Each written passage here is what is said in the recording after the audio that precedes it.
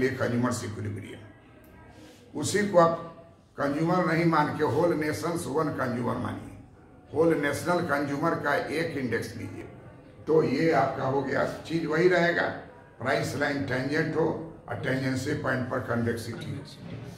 तटस्थता वक्ररेखा राष्ट्र का भी जो हो वो टेंजेंट बिंदु पर मूल बिंदु की ओर क्या हो, कन्वेक्स टू द ओरिजिन, नतोदर हो, है ना, नतोदर बोलते हैं ना कन्वेक्स को, कनकेव को नतोदर, तो नतोदर हो जिस पॉइंट पर स्पर्श कर, स्पर्शता और नतोदरता ये दो बात है इक्विलिब्रियम उपभोग में।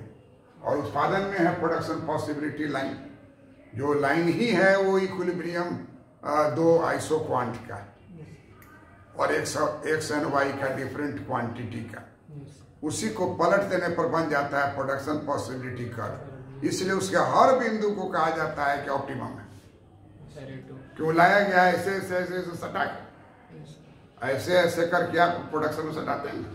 दो आइसो क्वांट है, एक जो है फर्म ए का है, एक है फर्म बी का है। फर्म ए एक्स बनाता है, फर्म बी वाई बनाता है, दोनों का टेंजेंट होगा। तो देखिएगा कि लकीर खींचिएगा तो पता चल जाएगा, जहां पर वो होगा उसे पता चल जाएगा कि कितना एक्स बनाएगा और कितना वो वाई बनाएगा, टोटली सोर्स फिक्स्ड है। और तब इस दोनों को हम लोग मिला दिए तो ये आपको इंटरनेशनल ट्रेड में इस चित्र हर हाल में कमीशन में बनाना है। इंडियन में लिख रहे हैं फॉरेन ट्रेड, तो ये डाल दीजिए foreign trade India and China.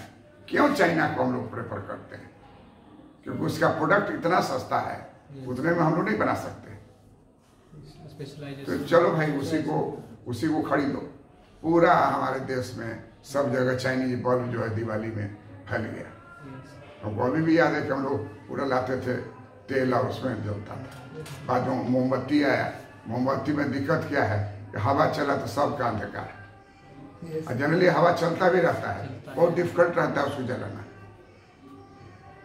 गांव में आप जैसे कोई बताए थे कि तेल बना के तेल अपना पेड़ के रखता है, ऐसा करते।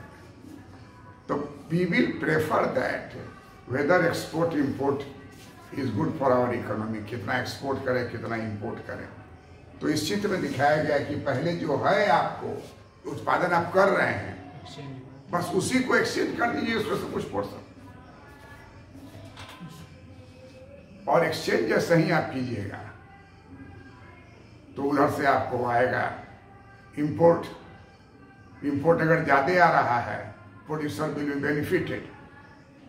और तब एडम स्मिथ कहते हैं ऐसी स्थिति में स्पेशलाइजेशन करना चाहिए। स्पेशलाइजेशन तो गेंस फॉर्म स्पेशलाइजेशन होगा कि आप अपना सारे साधन को उधर लगाइएगा, और स्पेशलाइजेशन करते ही नया जो प्राइस लाइन आया है, वो प्राइस लाइन जहाँ प्रोडक्शन पॉसिबिलिटी को स्पर्श करेगा, वही स्पर्शता बिंदु प्रोडक्शन इक्विलिब्रियम होगा ओपन इकोनॉमी। वो नेचुरली बहुत, क्योंकि कनकेव टू दी ओरिजिन है पीपीसी, तो दूर में जाके उस टेंजेंट होगा, तो आपका प्रोडक्शन एक्स का क्या होगा, बढ़ जाएगा। और उससे आराम से आप जितना और डिमांड हो रहा है उतना आप एक्सपोर्ट कीजिएगा। तो भी सी एक्सपोर्ट करते थे, भी ई अब करने लगे V1F, पहले वाले से ज्यादा क्वांटिटी है, और ये करेंगे तो फिर रिटर्न जर्नी भी हमको उससे ज्यादा क्वांटिटी आएगा। And therefore overall country will shift from U1 to U2, U2 to U3। अभी देखिए ना, आज से हमको लगता है 20 साल पहले मोबाइल जिसके पास रहता था उसको हम लोग उस नज़र से देखते थे कि खास आदमी है। उससे हम जो लोग जब स्टूडेंट थे उस समय अगर आपके पास कोई मोबाइल टाइप का चीज़ हो, क्या बोलते हैं उसको जो बात करने वाले, वॉकी टॉकी, क्या वो अगर हो तो पुलिस से पकड़ लेगी कि जासूस तो नहीं है। कि उस समय चाइना का युद्ध हुआ था 62 में, तो उस समय में पाकिस्तान का युद्ध हुआ 65 में, तो उस समय हम लोग स्टूडेंट थे। तो अगर कोई लेके चलता था तो पकड़ा ही जाएगा, लगता है लो लो करके क्या बतिया देता है।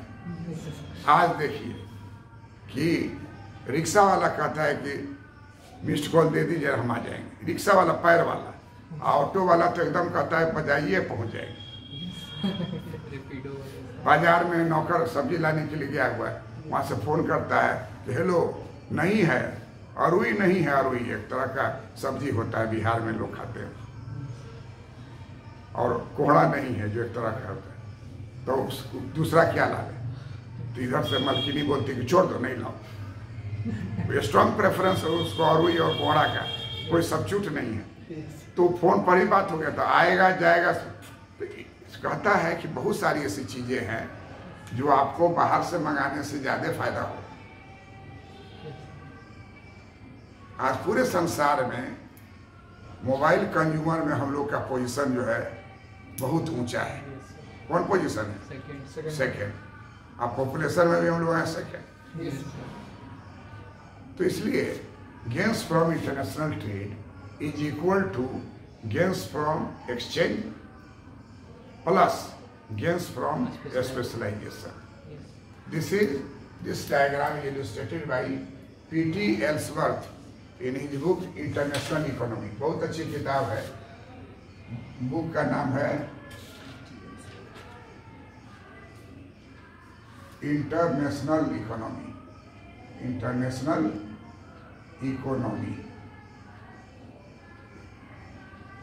वो सोडरस्टेन की बुक इनके बाद पॉपुलर हुई।